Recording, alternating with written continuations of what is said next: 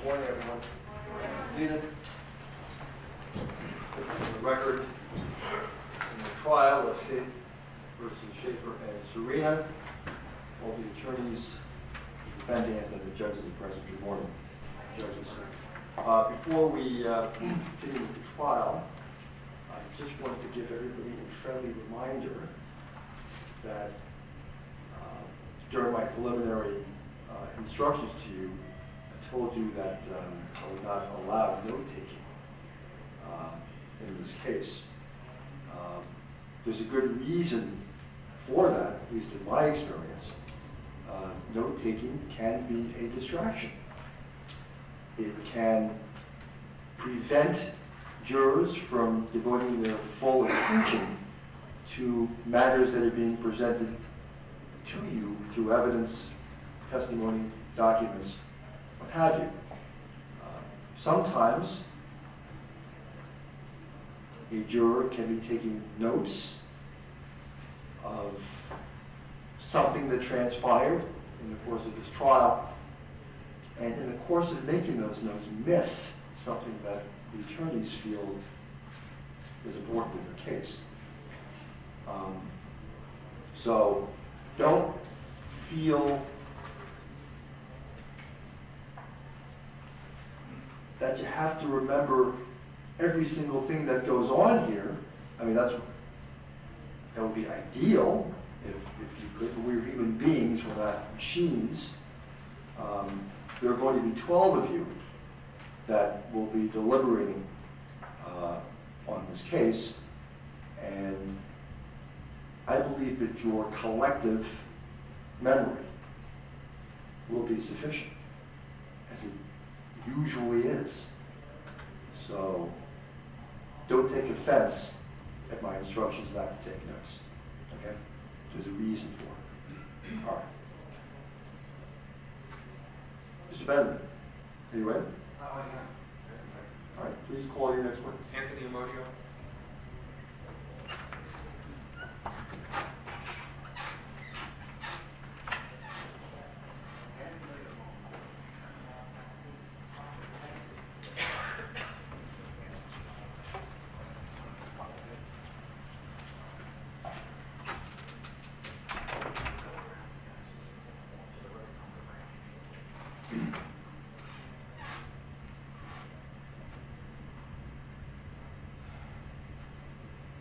Good morning, sir.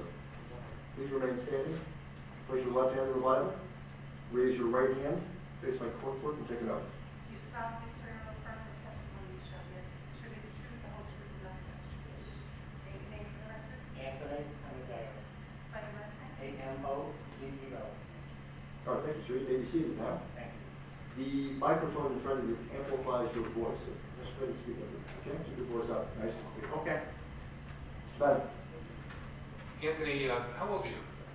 I am 78. And still working or retired? I had to retire, yes.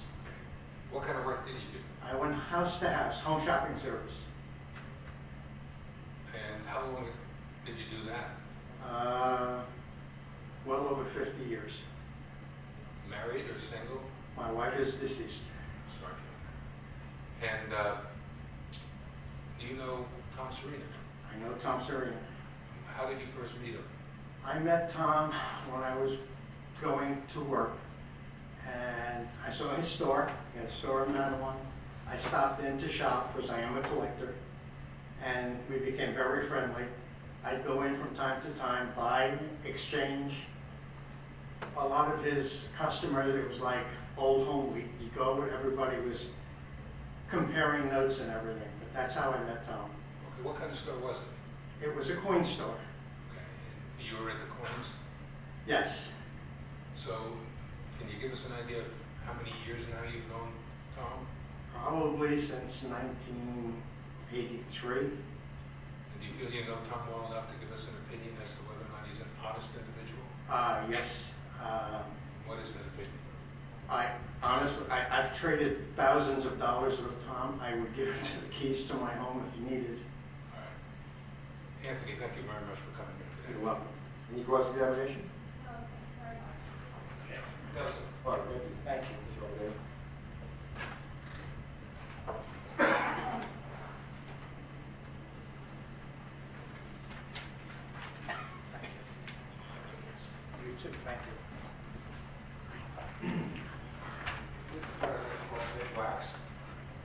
Wacks? Mr. Wacks?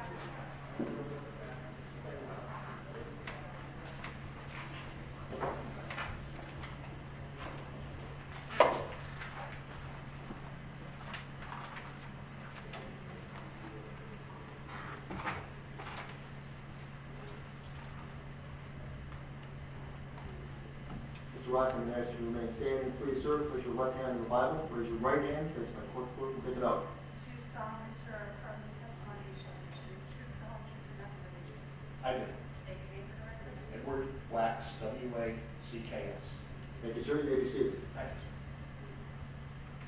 Mr. Benedict, you may proceed.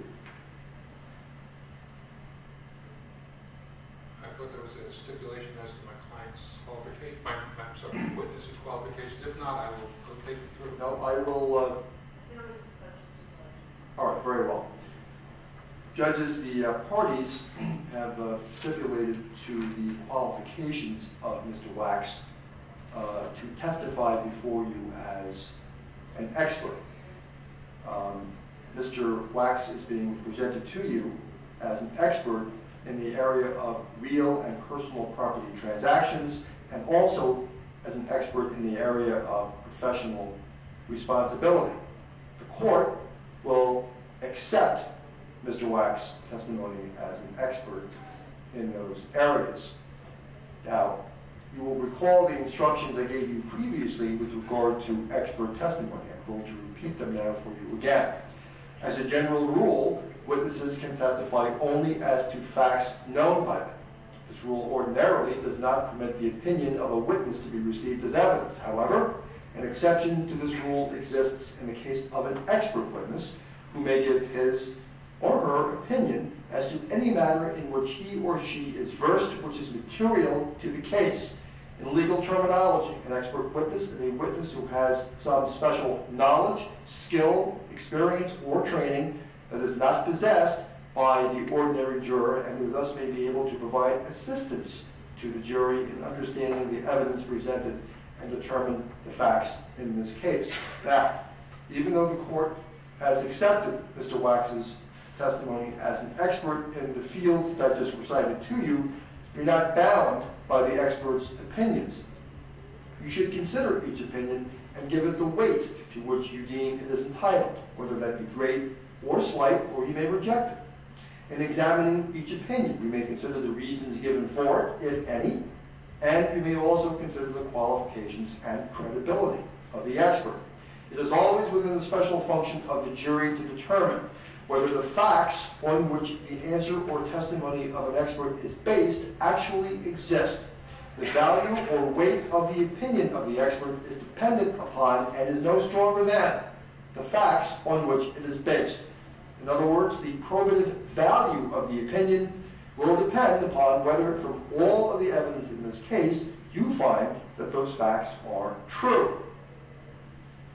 You may in fact determine from the evidence in the case that the facts that form the basis of the opinion are true, are not true, or are true in part only. And in light of such findings, you should decide what effect such determination has upon the weight to be given to the opinion of the expert. Your acceptance or rejection of the expert opinion will depend, therefore, to some extent, on your findings as to the truth of the facts relied upon. The ultimate determination of whether or not the state has proven the defendant's guilt beyond a reasonable doubt is to be made only by you, the judges of the facts. Mr. Benedict, you may continue. Mr. Wacks, did you prepare a report in connection with this matter?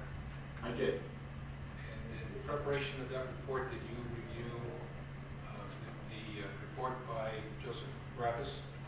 I did. You also reviewed depositions taken in a civil matter? Yes.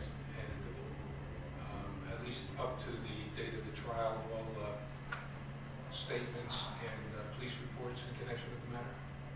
Yes, I did. Now, I want to ask you first of all, what's the difference between real property and personal property? Real property deals with the land itself. That is the only definition of real property. It's the actual dirt that is the land that constitutes real property. Anything that is not real property is personal property. What about the house that's on real property? Whatever is fixed to the real property goes along with the real property in connection with a sale, but I have had situations where the house or the building has been separately sold as personal property rather than real property. Now, in a transfer of property, be it real or personal, when is a writing required? New Jersey has something called the statute of frauds, which indicates that when you have a contract between parties in writing, you have a legal agreement, and therefore you can enforce that agreement. Generally speaking, with certain exceptions, in real estate, you need a contract, you need a writing. In personal property, you don't necessarily need a writing. It can pass by virtue of what is happening and how it's being handled. Right, so personal property can transfer through an oral agreement? Yes. What is an estate sale? An estate sale is when you have assets that was previously owned by someone who has now died, and those assets are now being sold. It could be the real property of the person who has passed away, or it could be any of the personal assets of that property, that person, which the range could be extremely long and large. It could be someone's wedding ring, it could be a picture, it could be any kind of asset that is other than the real property itself. Generally speaking, the sale occurs after the person passes away. Either it is transferred by someone's will, or it's transferred because we have laws in New Jersey called intestate laws, which says who gets the property if you don't make a will, or if there is a specific writing with regard to the transfer of that property, either before or after the person's death. A couple of other preparatory questions. What is the meaning of as is in connection with a real estate transaction? In a real estate transaction, as is simply means that the seller is transferring the asset specifically the way it is at a particular point in time.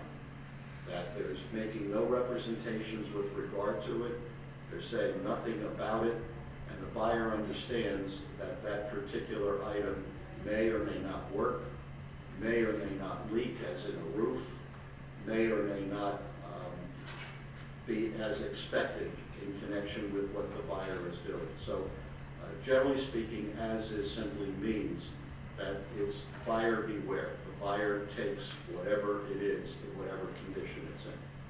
Now, in the absence of any written or oral agreement with regard to personal property, does the as is in a real estate transaction include the personal property? Generally, it does not. As is, as I said, really deals with the real estate itself. As is doesn't necessarily cause a transfer of the property. All right, did you review the contract of sale and the deed in this particular case? I did. Was there any transfer of personal property in either of those? No. In fact, a form was used, and the form where it says to be included or excluded was left blank. Now, can personal property be abandoned? Absolutely. And how does it become abandoned? Well, it's interesting. We have a statute in New Jersey, 46:30C, which deals with how property can be ultimately abandoned. And what it basically says is, it says first it defines what a finder is. And a finder is a person who has possession of this property. And then it deals with the issue of how one can abandon property. And the words that are used, it could be lost, mislaid, or forgotten. And if any one of those three happens, and someone comes along and finds that property, The finder is the keeper of the property. I'm sure as a child you've heard finders, keepers. That's what it is. So in this particular case, if this property that you're asking about was found by someone and it was lost, mislaid, or forgotten, the finder is the owner of that property. Now I want you to assume certain facts. Assume that between 1939 and 1965, members of the Abrams family lived at 1602 4th Avenue. Initially, Louis and Estelle Abrams. Upon his death, it was owned by Estelle. Upon Louis's death, it was owned by Estelle, subsequently by Estelle and Anne, and then sold by Anne Abrams in 1965. I want you to further assume that Estelle and Louis had a son, Irving. I want you to assume that in years roughly 1933 through 1964, it was against the law to possess 1882 gold certificates. And I want you to further assume that a safe was discovered on the premises of 1602 4th Avenue, and within the safe were business records of Abrams and Son and 1882 gold certificates, which were secreted in a tin box which had a false bottom. You were able to reach any conclusions as to whether or not this was abandoned property, and if so, by whom?